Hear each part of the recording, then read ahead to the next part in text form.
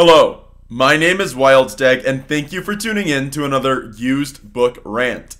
Today I'm going to be covering this book, The Seven Daughters of Eve, which I purchased at McKay Books in Manassas, Virginia. I have an interesting relationship with this book. First and foremost is the publication information. It was published in 2001, and it's written by Brian Sykes. The subtitle is The Science That Reveals Our Genetic Ancestry. The back matter says, Brian Sykes is a professor of genetics at the Institute of Molecular Medicine at Oxford University and editor of the Humane Inheritance, Genes, Language, and Evolution. The cover design was by Deborah Morton Hoyt and the clay figurine by Karen Fredrickson. The clay figurine on the mention is the design in the middle, which is a Venus figurine, one of those figurines that is considered to be a symbol of fertility. It's not a book about fertility symbols per se, but it is a book about mothers and prehistoric Neolithic mothers. In addition to all that, when I purchased it at McKay Books, I bought this for $3.53. Previously, I had read this. I checked this out of the local library back in, I want to say like 2007 or 2008. I had an interest, a dream of becoming a biologist, working for the National Park Service and doing some education in that way. And so I had an interest in these biology lesson books, including one of them on my shelves, I think in the other room, titled Why Evolution is True. This one also is one I picked up in middle and high school. At the time, it was more advanced than, I probably should have been reading, and I've read it since then. I don't think my understanding really changed. It is a very well-written book that communicates the material to the layman very well. I will say, however, that this book is Eurocentric in a big way. The introduction is about the Iceman in Italy. I believe the Iceman later named Ötzi. I've actually seen, I think, a copy that was made at the Smithsonian Museum of Natural History in Washington, D.C. when I used to live there. In a suburb of D.C., that is. As the author explains in the introduction, Iceman's relative found in Dorset, my part in this story begins at the Institute of Molecular Medicine in Oxford, where I am a professor of genetics. The institute is part of Oxford University, though geographically and temperamentally removed from the arcane world of the college cloisters. It is full of doctors and scientists who are working away applying the new technologies of genetics and molecular biology to the field of medicine. And so that's the background of the author. It is written in a first-person perspective for the most part, as he discusses how he came by this research and how he developed it. And what he discusses in this first chapter is that he was working on Ötzi, the Iceman found in Italy, and he had a genetic bank. And when he published his findings in Science, the leading U.S. scientific journal, he also let it slip that there are people found in their bank, their genetic storage, that they found someone who is descended from the Iceman. Lois Rogers from Sunday Times asked the crucial question, "You say you found exactly the same DNA in modern Europeans. Who are they?" "What do you mean, who are they?" "They are from our collection of DNA samples from all over Europe." "Yes, but who?" "I have no idea. We keep the identities of the donors on a separate file, and anyway, samples are always given on the basis of a strict undertaking of confidentiality." But he did some digging based off that question. Journalists have a different mindset than a scientist, and he wouldn't have thought to research that. But now that it's been asked of him, he did. He found that the sample, Lab 2803, was one of them. The series prefix lab meant it was either from someone working in the laboratory or from a visitor or friend. He checked the number against the database containing the names of volunteers, and it was Marie Mosley. And Marie Mosley had the same DNA as the Iceman, which meant that Marie was a relative, not necessarily directly descended from, but a relative of the Iceman. And so he contacted her, and she gave permission to her name to be released as one of these descendants of the Iceman.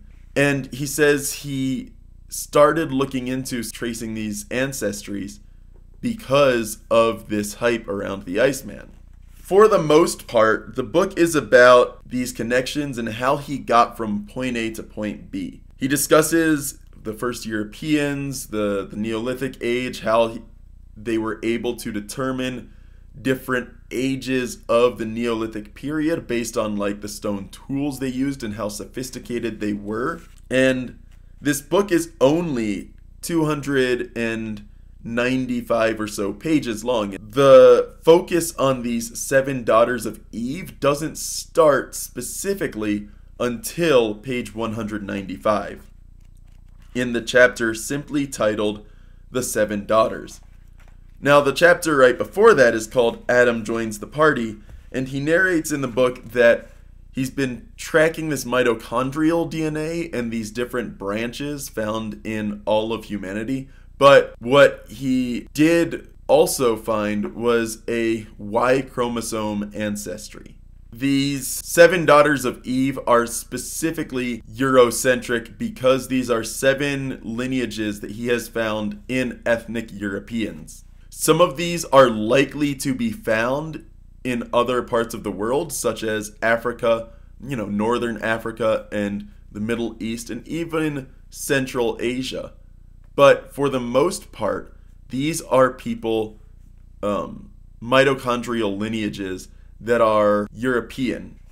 The 7 clusters had ages of between 45,000 and 10,000 years.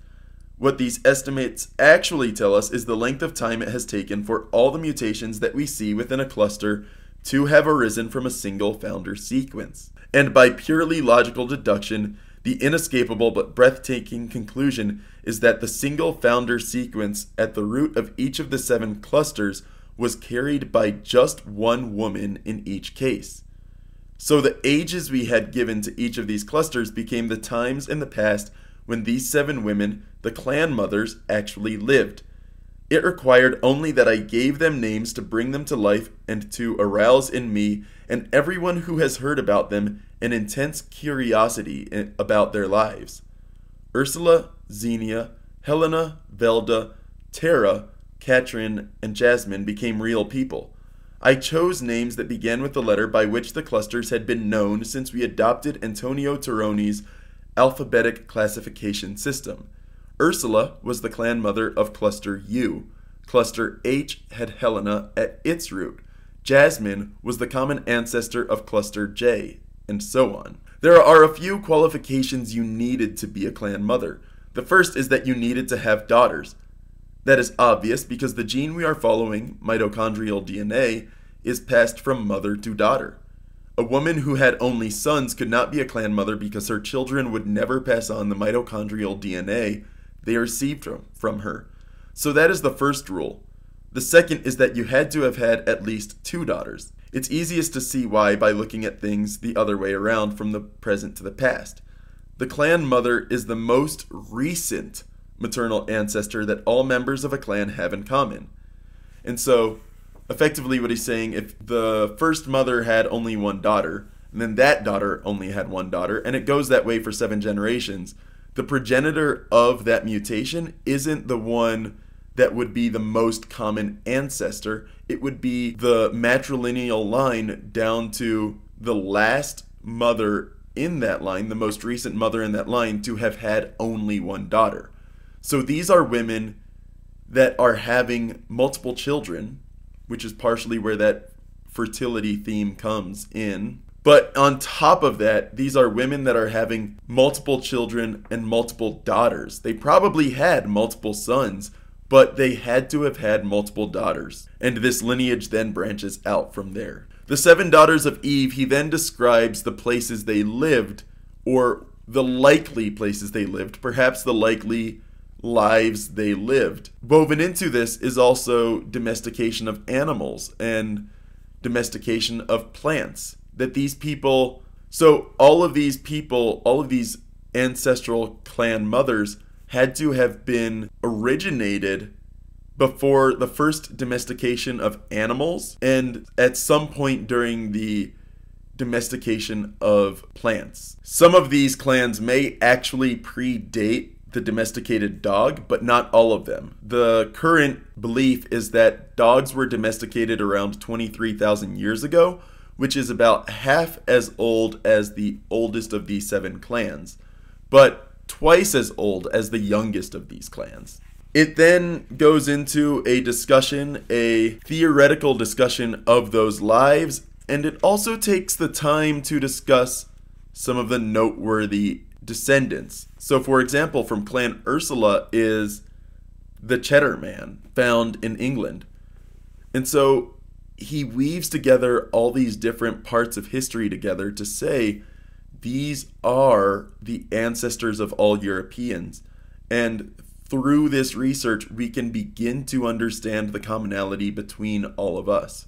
I don't know specifically how much this branches into Africa, for example, or Eastern Asia, or Australia, or the Americas. But a lot of these, communities are older than 45,000 years old. Europe's population is relatively young.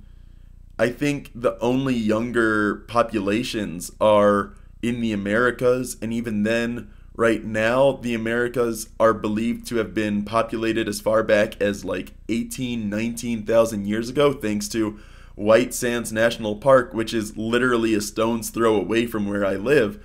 I could drive there in 20 minutes. To the visitor center, at least. I can't get to that actual site. I don't think its location is publicly known. But these populations of humans are young in Europe because of the Ice Age and how much of it was covered by ice sheets.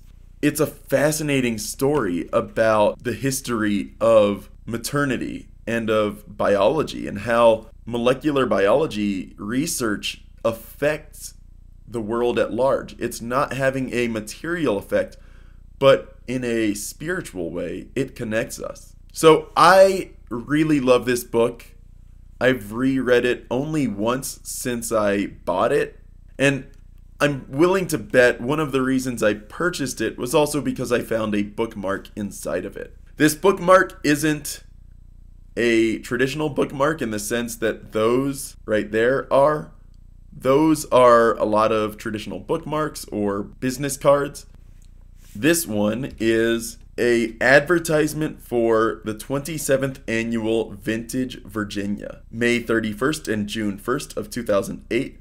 Unlimited tastings, it says. The back of it says, one of Virginia's oldest and largest wine festivals featuring over 50 of Virginia's premier wineries, presented in part by Hampton Inn, Manassas, Virginia. Noteworthy musicians include the funky jazzy sounds straight from New Orleans, Ivan Neville's Dumpsta Funk, Trombone Shorty and Orleans Avenue, Jamie McLean, and more, plus local favorites Scythian, the Crawdaddies, and The Last Train Home. It has a lot of information on this. I'll show you the front. Just look at that. That is a beautiful piece of art. And then on the back, a lot of the information. This right here, I could see the artwork maybe being blown up and put in a frame. I never went to any of these. I don't know if it's still going on, but this art looks very thematically appropriate to find in The Seven Daughters of Eve.